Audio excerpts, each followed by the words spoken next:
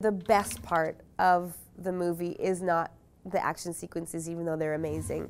For me, it's the dynamics between this duo, this new partnership between Ant-Man and the Wasp. Action!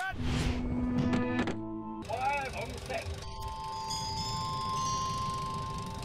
The way they are yin and yang, the way there is friction because they're so opposite, but that friction makes chemistry, and that chemistry makes for a very fun watch. And so when we start the film, Hope and Scott are estranged. They did have a relationship, obviously. They ended the first Ant-Man film kissing in a hallway, and Scott is very much in the doghouse. So the journey for them is to see if he can get out of it.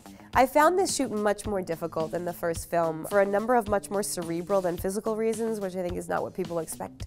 I just found it really challenging to create a superhero when I'd never done that before, obviously, and to navigate my way through such an enormous production that has so many people involved in creating a character. It was a collaboration on every level. There was an incredible stunt team, there was a special effects team, there was the macro unit, there was the director, the producers, the writers, and myself, all building this one character. You kind of get to watch it as an audience member would and be in the dark and be surprised and have delightful moments of unexpected, surprises.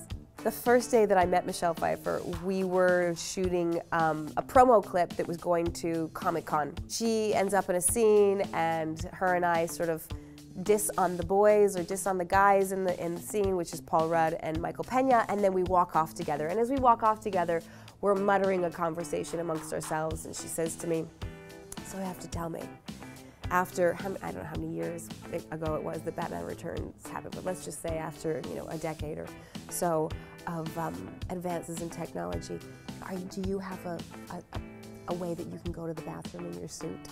And I was like, "No, I still don't." She was like, "Oh my God, I can't believe they still haven't figured that out," because she had to be sewn into her suit, and she had to be unsewn to go to the bathroom, so she basically couldn't drink all day.